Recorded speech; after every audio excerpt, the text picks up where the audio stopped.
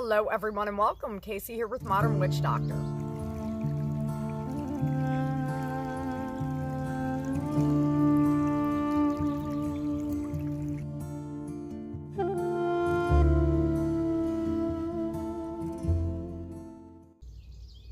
So I recently had a comment on one of my videos from a new follower that said, "What is it that you do and why is it that you do it?" And I felt it was probably time to explain to everybody on my channel why it is that I have so many different arenas on my channel. So to start with, I am a very complicated person. When I get a fascination or a passion for something, I take it to the fullest limit. Now, I have a lot of different things that I'm passionate and fascinated with. A great example would be, a lot of you don't know that I'm actually a falconer. And this September, I'm going to have some upcoming videos on catching red tails and working with red tails. Now, this is something that fascinated me that I took to the fullest limit. I am a beekeeper, an avid beekeeper. I study apitherapy, which is the healing benefits of bee products, including bee venom. So I have a lot of different things that I do that I am going to start incorporating more into my channel. Now, the name Modern Witch Doctor, where does this come from? So, because I have always really, my whole life, had a fascination with plants, I also have this strange fascination with bones. So I'm a bone collector. And I am also, which many of you might not know, a bone caster. So I do bone throwings. This is a witch doctor technique in African culture, but this is actually a Neolithic technique that many of our ancestors were using. So between the fascination with bones and plants and ancient healing, I earned the nickname Modern Witch Doctor. Now, this of course does not mean that I practice witchcraft. This is just my nickname. Now, with that being said, my entire life, I have had a fascination for ancient ways, obviously, and ancient healing. So it has led me down a road to studying many different arenas of ancient and natural healing. Now, examples with this, of this would be things such as magnetic healing. The earth provides magnetic healing. If you lay on her on different positions and different areas, this will actually help realign the magnetic energy within your body. And I will have more videos on stuff like this to start incorporating the other healing aspects of earth that we can use. It's not always just the plants, but the plants are a big part of my life. And I wanted to go ahead and tell my personal story of how natural healing essentially saved my life.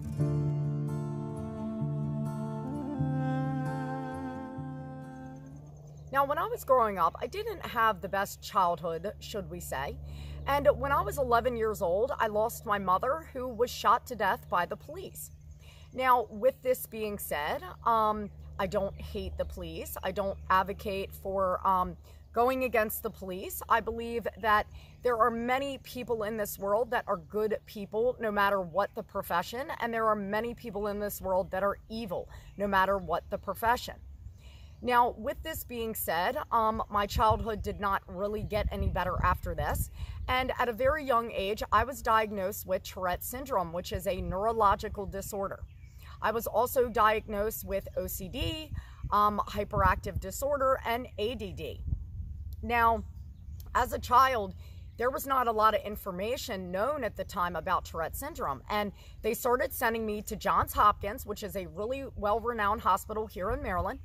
And the only doctor in my entire state that even worked with people with Tourette's was a man named Dr. Singer. Now, Dr. Singer actually was also doing his own studies. And to this day, there's still not that much known about Tourette's. And a great example of this would be me and another boy actually became guinea pigs or test dummies for the doctor to study medication. And I do believe Dr. Singer ended up writing a book, which in the book, we are the test dummies. Now, by the time I was 16, from 11 to 16, I had been on 23 different medications. This changed who I was. It changed my personality. I became a zombie. I became a completely different person from who I had previously been. When I reached about 17, I was done with the medication. I ended up dumping the last of it in the toilet, and I started researching and experimenting with natural healing. I started learning about different plants. I even experimented with marijuana and smoking pot to see what was going to help me naturally. I did not want to be on medication the rest of my life. Now, over the years of me experimenting and learning and working with plants that help with neurological disorders, I have actually essentially cured, maybe not cured, but minimized my Tourette syndrome. So I'm able to live a perfectly normal life. I do not get my tics anymore. They are not prevalent or controlling in my life as they were when I was a child.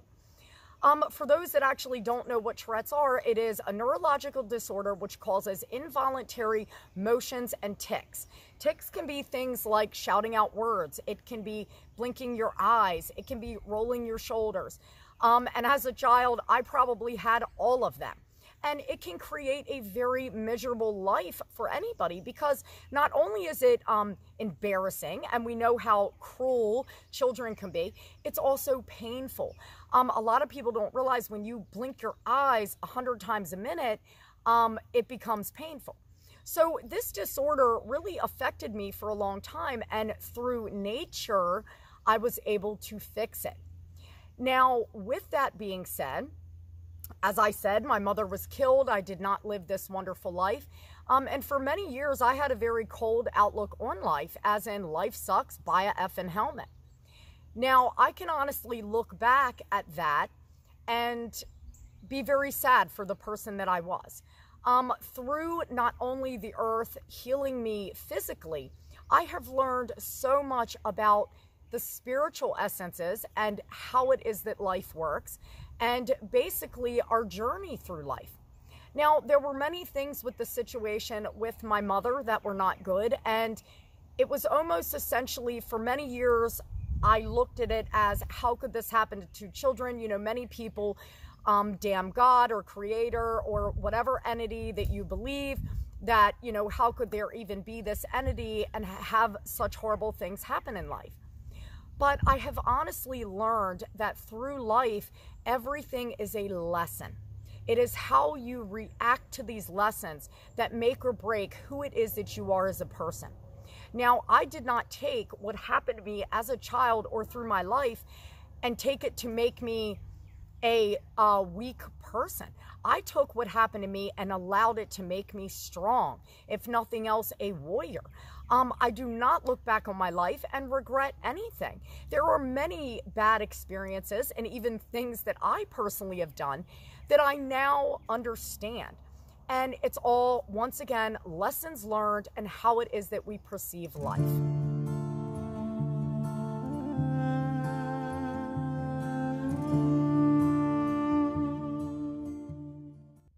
Now, this spiritual healing, I believe, came from many different things. I believe that it not only came from my connection to the earth, but I also believe it was a big part in my studies. Because I have studied cultural and tribal healing from all over the world and have researched and witnessed techniques that have been used for thousands of years with profound results, it's really molded the character and my understanding of how the spiritual world works. Now, for many years, I owned a healing center where I did spiritual cleansings and healings. As I said, I'm a bone caster, so I did bone readings for people. We did drumming, sound healing. I actually did a lot of work with the deaf community. So I have taken these spiritual side of Mother Earth's healing and the spiritual side of life and incorporated it into this natural healing. And this really plays a big part into who I am now. Now, although the spiritual work is really behind the scenes anymore, it's not something that I emphasize on.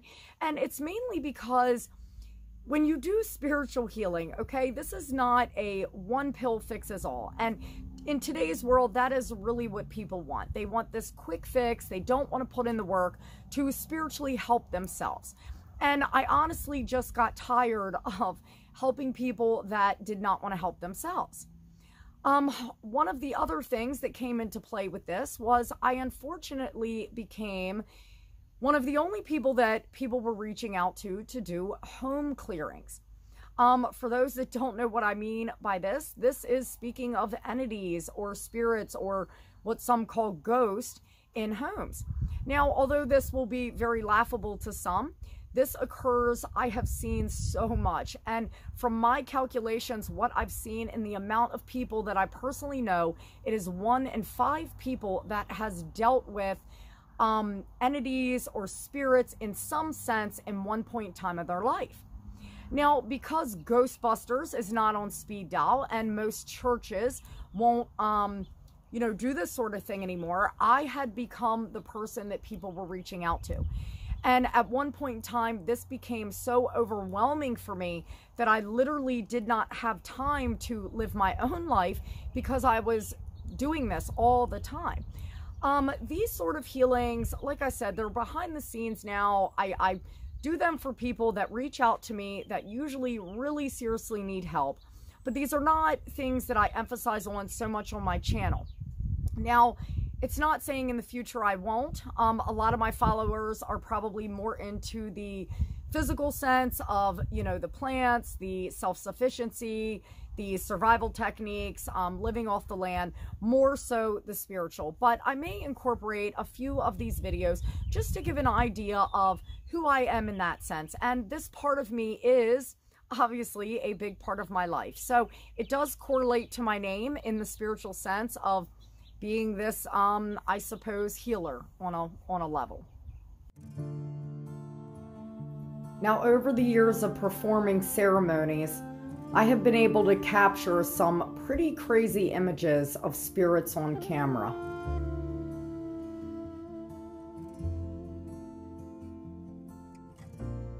From that very day that I threw away my medication, my life changed forever. Now, since that day, I have never looked back. Natural medicine has become the only means of medicine that it is I use. Now, I am very proud to say, as a mother of 3, my oldest daughter is 17, my children have never had synthetic medicine. They have never had an antibiotic in their life. And what we cannot fix with the plants, we usually turn to colloidal silver. But that's for another video.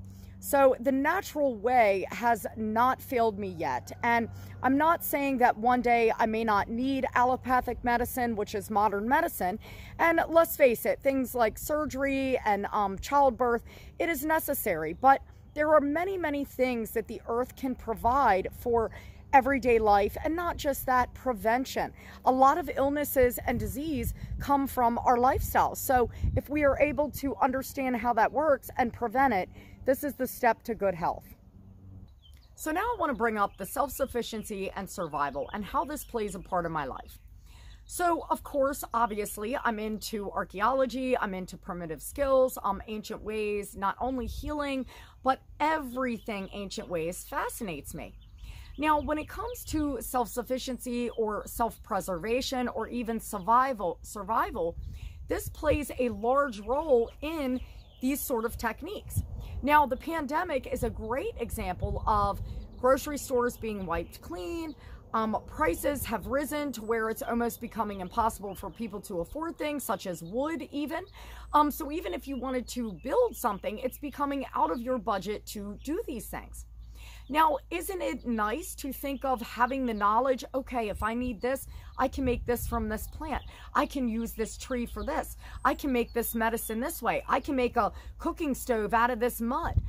These are all techniques to where it's great level of not only education and archaeology, something that fascinates me, but it's also survival, because you are gaining that understanding of how to use the earth and use the gifts that you have been given to survive. Now, of course, let's all hope that this does not happen one day, and there will always be modern things that you could trade with others and this sort of thing.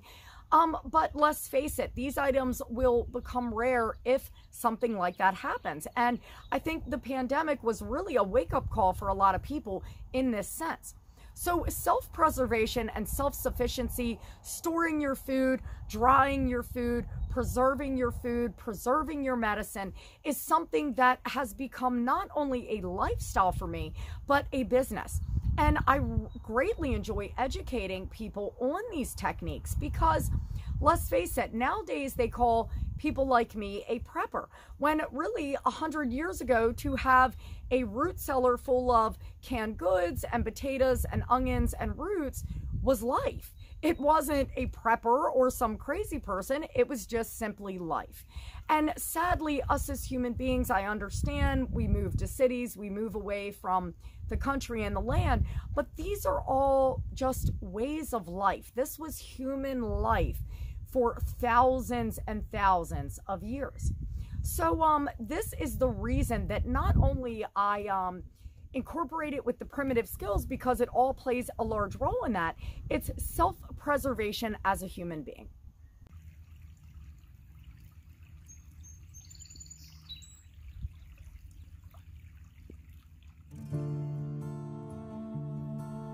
I hope this video answers the question of what I do and why it is that I do what I do. I believe our paths are laid out before us, and I have chosen to walk the road that was laid out before me.